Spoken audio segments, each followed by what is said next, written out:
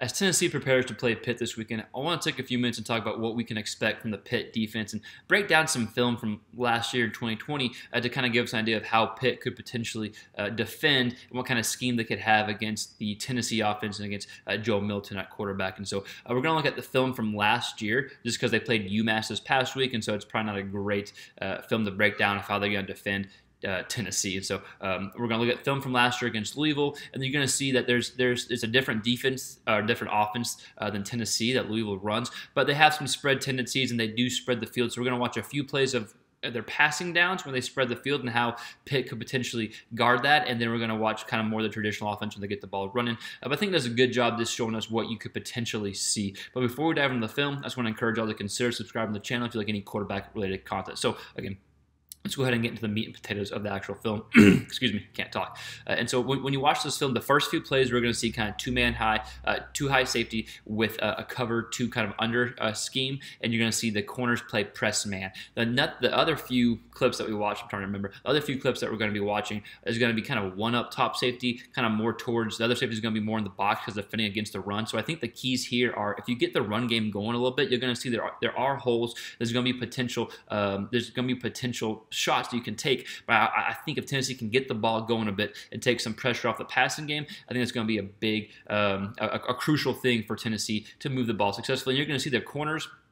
Again, I'm speculating off of what we see last year, but I think you're going to see your corners play some press man, or at least it wouldn't surprise me, and they're going to kind of challenge your receivers. And so if that's the case, and again, I could be wrong, but if that's the case, you want to be able to take shots and have your guys win downfield. So real quick, let's look at Pitt's defensive stats from last year, because they gave up some passing yards. They gave up 246 yards per game, so kind of middle of the pack ACC, but where they really get you is interceptions. They had 14, which tied the ACC for the lead, and they had 46 sacks, which tied the ACC as well.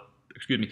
They tied with Clemson for interceptions, and excuse me, can't talk. I'm sorry. They tied the Clemson for interceptions and sacks in the ACC. So it's crucial that Tennessee takes care of the ball and don't take sacks. You're going to see that they're going to try to get pressure, going to try to kind of mess up the flow of the offensive scheme, but if you get the ball out quick, take what the defense gives you, which is going to lead to potential bigger plays, then I think Tennessee could be in a position to have success offensively. So let's go ahead and dive into the film real quick and see what Pitt's defense could potentially bring against Tennessee. And again, just to reiterate, I could be completely wrong. It's based off last year, but I think it gives us a decent idea of what we could see this weekend.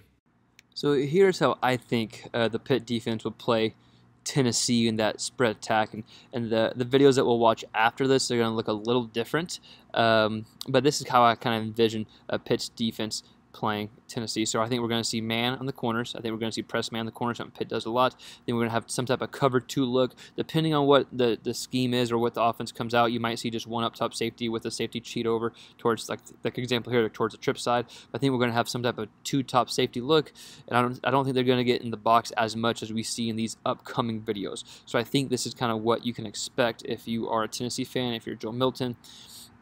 And with that said, and we'll see in other videos, Pitt's defense is very aggressive here, and I think you'll have some quick opportunities in the middle of the field. Now, obviously, this play doesn't call for that, but you still see right here, boom. I guess technically that's middle of the field still, and so the Louisville quarterback is able to hit his receiver there for a good play. And we'll see the plays after this aren't all passing plays like this, but I think we're going to have opportunities to take shots here when you have press man, and then to have quick, easy decisions here. I think getting Milton started comfortably and kind of getting these quick, easy passes, hopefully middle of the field, if it's open like this, will be good. But I do see Pitt trying I would imagine them blitzing some, trying to get pressure to force bad decisions. But again, I think there will be some opportunities there to stay in the pocket and make the accurate throw.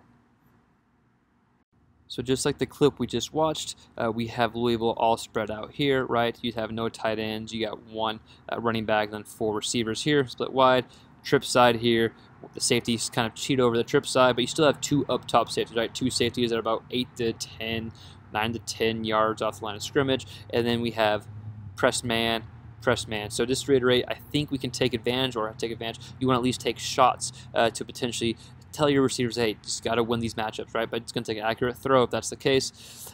Also, another thing to be wary about or to be aware about is the pressure Pitt can get. And I don't know who they have returning and how good they are, but I'm going to assume they're pretty good and they're going to be able to get pressure because of what they've done in the past and what they are historically. So be careful with pressure.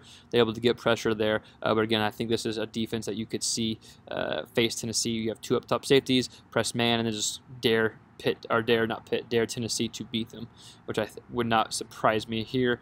Again, we will see. But just an example here, these next few clips are going to be a little different, but still worth looking at.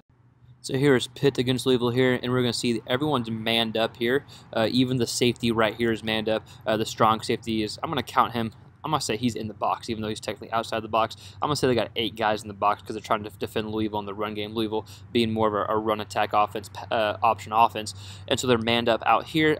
I don't know if they're going to be exactly like this against Tennessee. Again, this is 2020, take with a grain of salt, but I do think they're going to be pressed up against the receivers and try to challenge the receivers to beat them and force Milton to beat them deep. And so we'll see. This is actually a pretty good throw from Louisville's quarterback here. Ends up being a good catch by the receiver.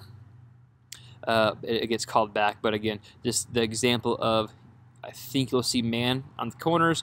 You'll probably see a little more safety help, I would imagine, against a Tennessee offense, but still I think there'll be opportunities on the outside and the perimeter for Milton to expose, and hopefully the receivers of Tennessee get open and win those matchups.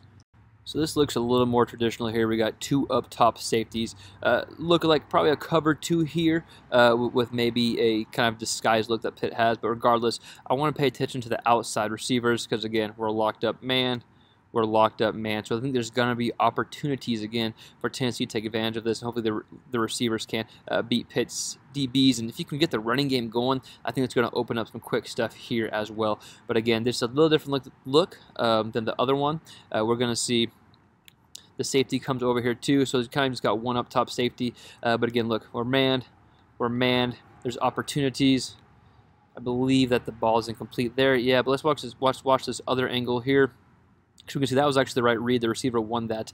So again, just being able to put the ball in the receiver's chest here, I think is going to be important because the receivers get open. Pitt's going to be playing close. That's an open receiver, just a missed throw there.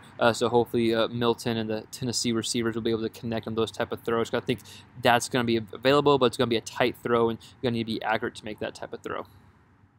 So one way to get a defense that plays a lot of man, at least in the perimeters, kind of off balance is by a lot of pre-snap motion, pre-snap read. So we're going to see Louisville do this here. We're going to see them bust a long touchdown run here.